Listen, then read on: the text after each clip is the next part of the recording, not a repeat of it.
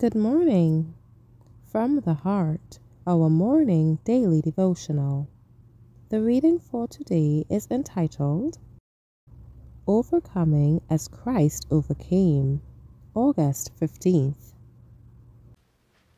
Joyful, joyful, we adore thee, God of glory, Lord of love. Hearts unfold like flowers before thee, hail thee as the sun above.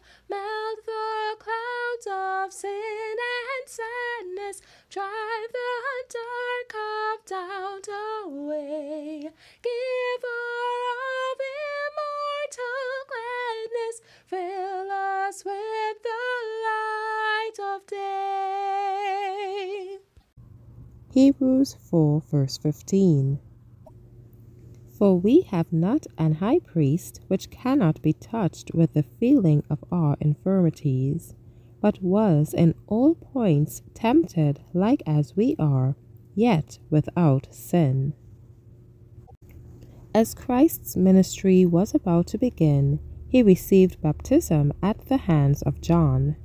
Coming out of the water, he bowed on the banks of the Jordan and offered to the Father such a prayer as heaven had never before listened to. The heavens were opened, and a dove, in appearance like burnished gold, rested upon Jesus.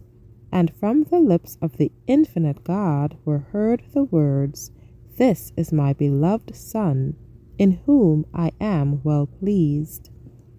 This visible answer to the prayer of God's Son is of deep significance to us.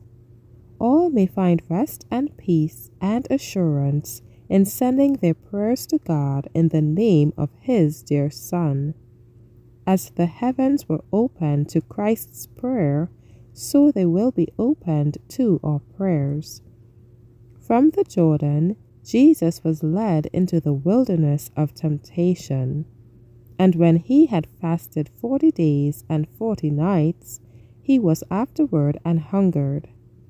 And when the tempter came to him, he said, If thou be the Son of God, command that these stones be made bread. Adam had failed on the point of appetite, and Christ must conquer here. The power that rested upon him came directly from the Father, and he must not exercise it in his own behalf.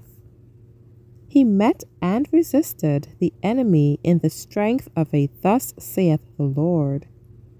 Man shall not live by bread alone, he said, but by every word that proceedeth out of the mouth of God.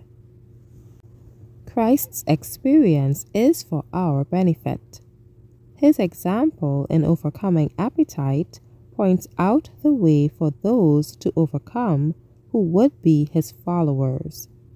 Christ was suffering as the members of the human family suffer under temptation, but it was not the will of God that he should exercise his divine power in his own behalf.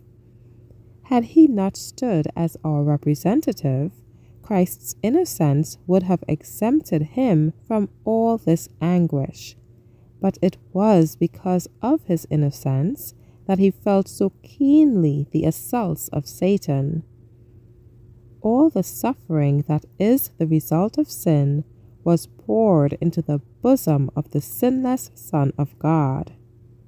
Satan was bruising the heel of Christ, but every pang endured by Christ, every grief, every disquietude, was fulfilling the great plan of our redemption. Every blow inflicted by the enemy was rebounding on himself. Christ was bruising the serpent's head. Thank you for listening. Have a wonderful day. Shalom.